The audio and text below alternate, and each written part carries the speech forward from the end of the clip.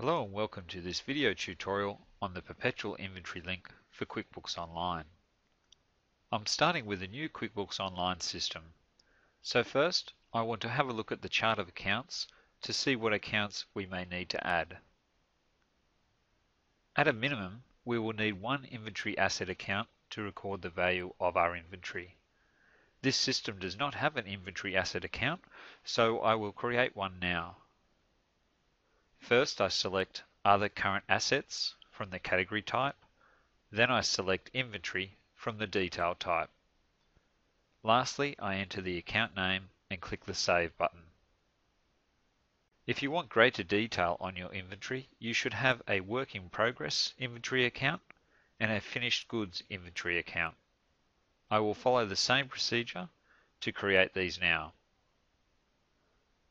Once we have finished reviewing the chart of accounts, I will now switch to my ManuDyn system.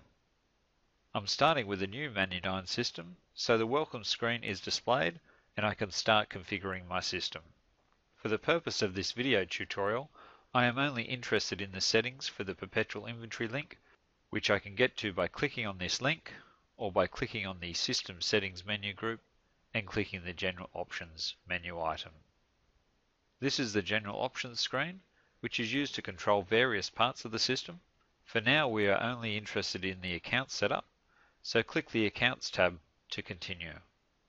When you added ManuDyn to your QuickBooks system, your chart of accounts was loaded into ManuDyn. We can confirm this by clicking the Lookup button next to these default account fields. Now we need to set a default account for each account type. To keep things simple, you can use the same income account for all 4 income types and the same expense account for the 3 expense types. Next, we will set our inventory asset accounts. If you don't want to distinguish between raw material, work in progress, and finished goods inventory, just use the same asset account for all 3 accounts. In my example, I will use the 3 different accounts that were created in QuickBooks Online. This is all we need to configure in ManuDyn, so click the Save icon and switch to your QuickBooks Online system by clicking on the Intuit button in the top right corner of ManuDyn.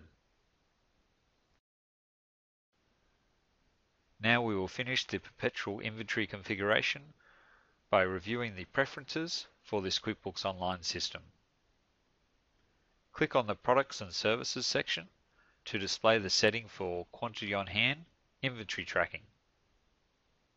In order for ManuDyn to transfer the Perpetual Inventory transactions to QuickBooks Online, this setting needs to be turned off. Please note that if you have been using this feature to track quantity on hand information in QuickBooks, those quantities will now disappear, so it is recommended that you confirm that your quantities have been transferred to ManuDyn before turning off this setting. Now we are ready to see the Perpetual Inventory link in action.